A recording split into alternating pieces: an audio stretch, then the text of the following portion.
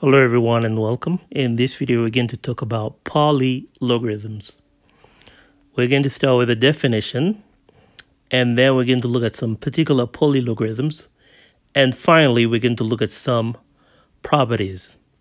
Let's start with a definition. So the polylogarithm of order s, where s is a complex number denoted as Li sub s, is defined by a power series. So we have the definition Li sub s at z equals the sum as n goes from 1 to infinity of z to the n divided by n to the s. Now we want to know when the series is convergent. Using the ratio test, we're going to see that the series is convergent for the modulus of z less than 1. So it's going to be convergent inside the open disk centered at 0 with radius 1. Okay, now let's look at some other definition. But before we do, let me just say that among all the polylogarithms, only 2 of them have names. So we have the dilogarithm, which corresponds to s equals 2, and the trilogarithm, which corresponds to s equals 3. Now, if we differentiate Li sub s at z, we're going to get z to the negative 1 times the sum as n goes from 1 to infinity of z to the n divided by n to the s minus 1. Now, this sum can be written as Li sub s minus 1 evaluated at z. So we have this nice relationship. Now, we can also see that Li sub s at 0 is always equal to 0 because we have a power series and there is no constant term in our power series. So Li sub s at 0 is equal to 0.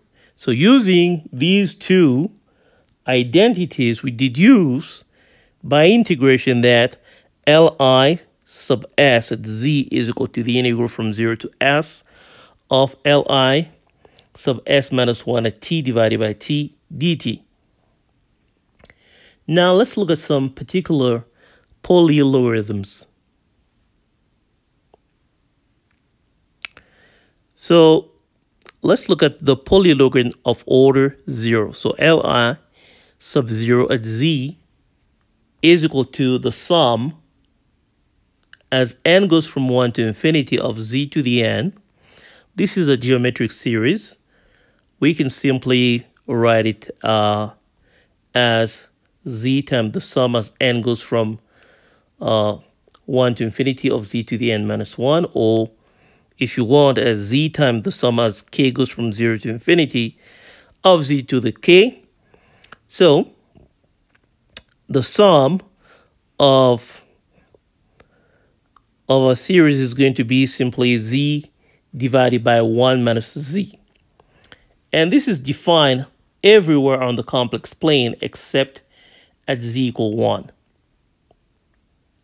So we can basically extend our polylogarithm of order 0 on the complex plane without z equal 1. Next, we want to look at the polylogarithm of order negative 1. This can be defined as z times the derivative of Li sub 0 evaluated at z. Now we know that Li sub 0 at z is equal to z divided by 1 minus z.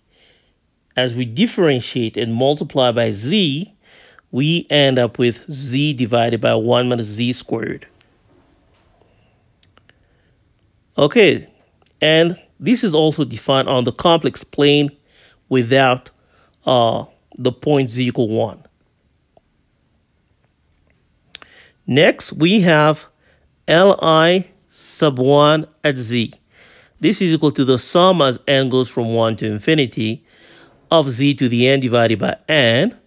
And this is simply negative log evaluated at 1 minus z. Now let's look at some properties. But before we do, let's just express Li sub 2 in terms of the logarithms.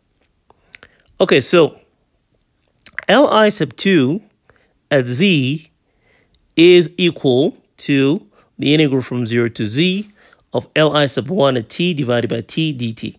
And we just saw that Li sub 1 at t is equal to negative log of 1 minus t.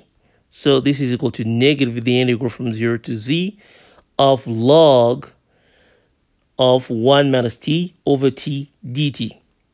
Now let's move on to some properties.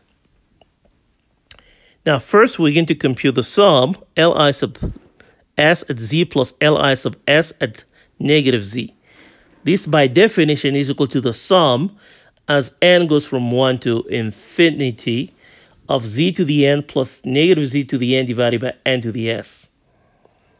We can factor z to the n, and we get the sum as n goes from 1 to infinity of 1 plus negative 1 to the n divided by n to the s times z to the n. Okay, 1 plus negative 1 to the n is either 2 or 0. It's going to be 2 when n is even and 0 when n is odd. So we're just going to have the sum as n goes from 1 to infinity of 2 over 2n to the s times z to the 2n.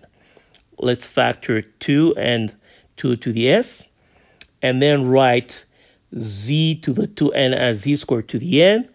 And we have finally 2 to the 1 minus s times Li sub s at z squared. Okay, now let's look at Li sub s at 1. By definition, this is equal to the sum as n goes from 1 to infinity of 1 over n to the s. And this is precisely the Riemann zeta function evaluated at s. Okay, and of course, this is going to be convergent as long as the real part of s is greater than 1. Next, we want to look at Li sub s at negative 1. Using the previous relationship, this is equal to 2 to the 1 minus s times Li sub s at 1 minus Li sub s at 1. And after factoring and replacing Li sub s at 1 by zeta at s, we get 2 to the 1 minus s minus 1 times zeta at s. And this is a good place to stop. Thank you for watching and see you next time. Bye.